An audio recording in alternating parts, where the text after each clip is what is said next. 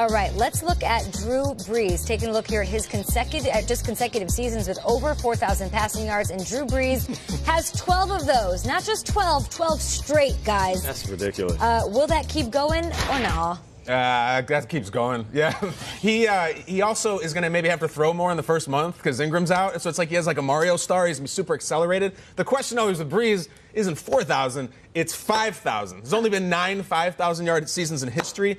Drew Brees has 5 of them. No one else has 2. This is easy. It continues. 4,000. Yeah, I'm an overly optimistic guy, so I want to say yes to everything. 6,000? Yeah.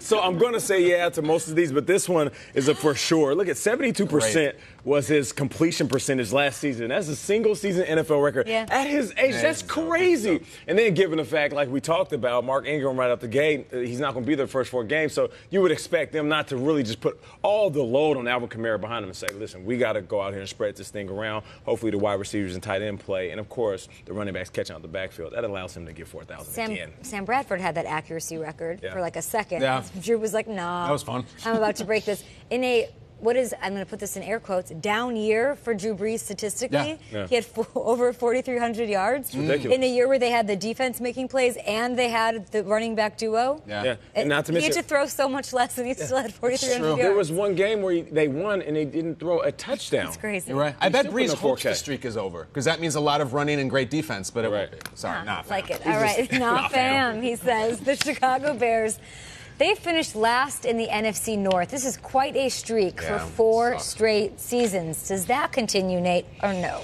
Well, listen, what they got, Allen Robinson, Taylor Gabriel, Benny Fowler, Anthony Miller. I mean, the list goes on. They added a lot of pieces. Trey Burton's is a friend of the show. But I'm going to say yeah. I'm going to say this streak continues. Okay. The NFC North is that good.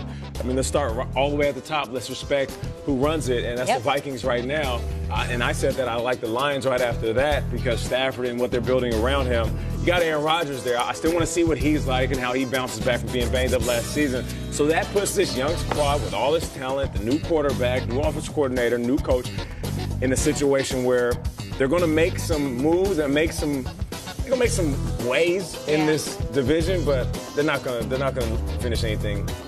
You're looking at me like you're making me sad. Trying to make a case. We got a pinball machine. In my head, I'm trying to rationalize. I feel like you're trying to lighten the blow for me. Nah. You know, I'm from Chicago. When I don't disagree with you because of the division. Yeah. The Vikings and Packers, Kyle, they'll have 10 wins. They'll have double-digit wins. The Lions the past 2 seasons were 9-7. Now they have a new coach. They are the X factor in this division. Is the new coach? Is Matt Patricia going to work? Are those pieces going to connect? But the future is bright. It's going to be tough. Yeah, I'm going to say the streak is broken.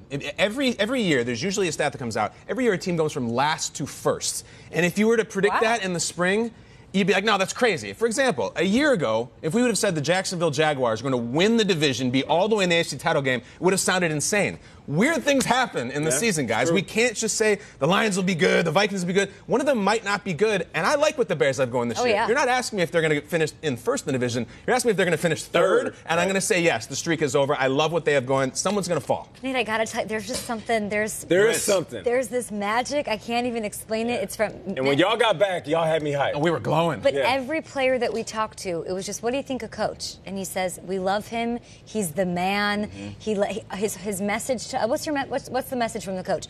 Be you. It seems very Dan Quinn Falcons when they went to the Super Bowl year. It was very Doug Peterson as well. I'm in.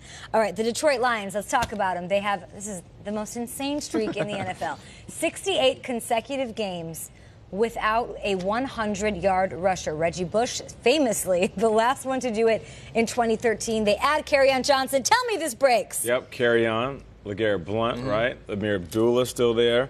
Theo Riddick still there, I believe. They got a handful of guys that can make plays. I'm going to say, hell yeah, like Dr. Dre. So let's go ahead and do this, man. It's about that time. Early in the season, middle, late, what do you think? I'll say early in the season. Okay. Yeah, come on, Jim Bob. I'm going to need you to go ahead and get this thing going. Let's create a plan where you can get this monkey off your back, and then after that, you can kind of develop an offense that's more versatile. But you got to get this running game going because I love Stafford. Tremendous talent. But if you're going to ask him to go out there and throw you guys into every game, play hero in the fourth quarter with his arm, it's not going to have any lasting power. You have to be able to run the ball in this league. And they know that because they what are you laughing I can't wait to go. They traded up in the second round to get Kerryon Johnson. Right. You don't do that unless you're going to feature the kid off the jump. And you're asking him, is it going to be early? I'm going to call my shot here. Week two, 49ers, bottom-ranked run defense last year. It's that game. And it's Kerryon Johnson. You did the deep dive on that. And I'm going to go the other way. I'm going to say they don't break it. You're welcome. It was great, but I'm going the other way. Kind of for the same reason you said, Nate. You just listed about 4 guys they have. That can work against you having a 100-yard rusher. If they had Ezekiel or Gurley, they're going to get it. They split it up. It's Jim Bobby still splits it up. And, guys, I like Kerryon, too.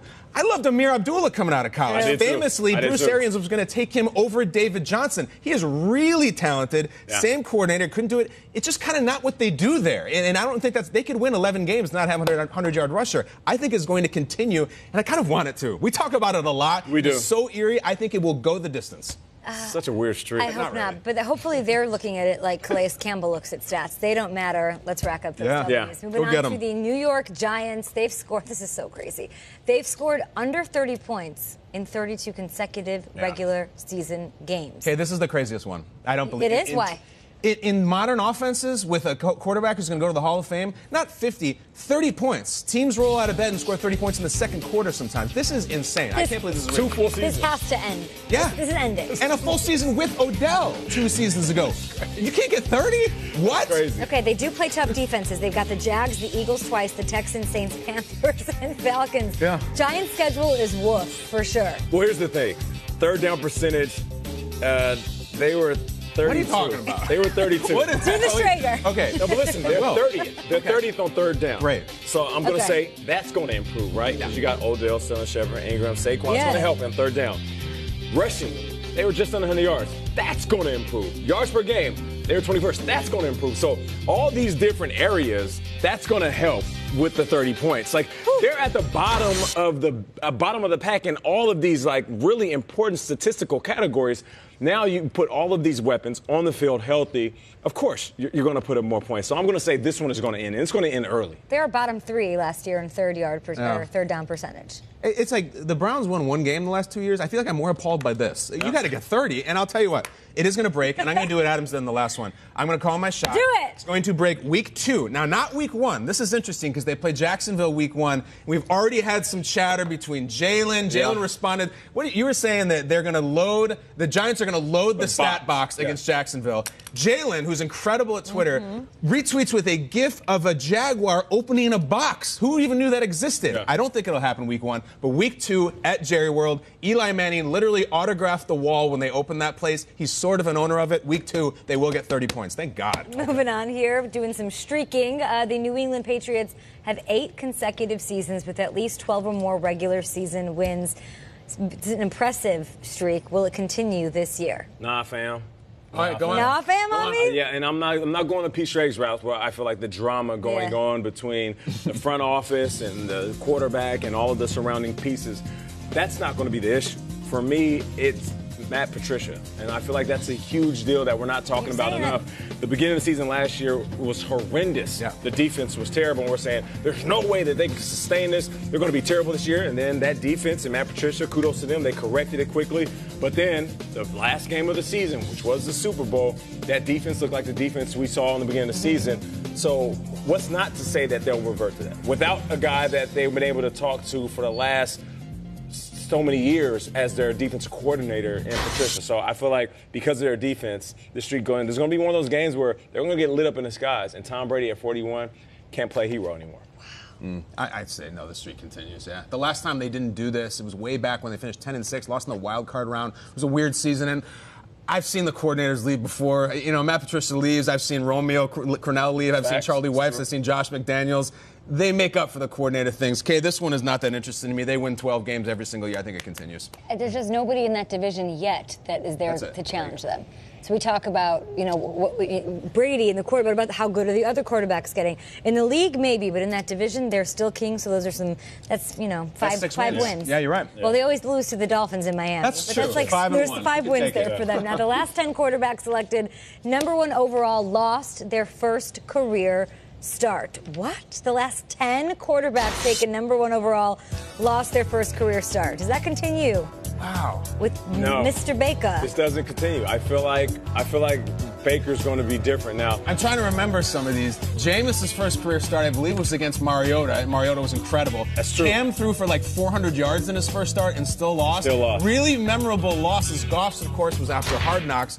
But this is all those dudes lost. And you think, nah.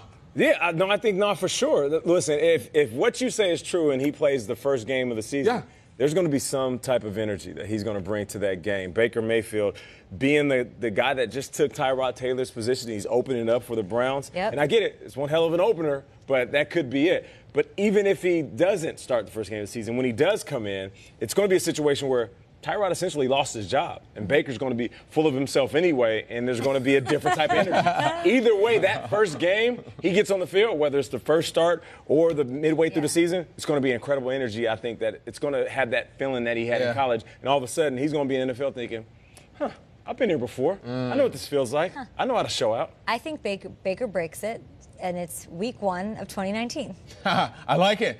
I wonder who they'll play. We don't even know. Yep. I think that Baker does not break it because it's week 1 of 2018. I will stick to my guns on that. It's home. It's in front of Steelers. the home fans against the Steelers. The Steelers are loaded. I do agree with Nate. Someone as emotional as him, if he starts his first game in front of his fans that have not seen a win in 2 years, I think Pittsburgh's too good. I want to see him out there, but I think the streak will continue.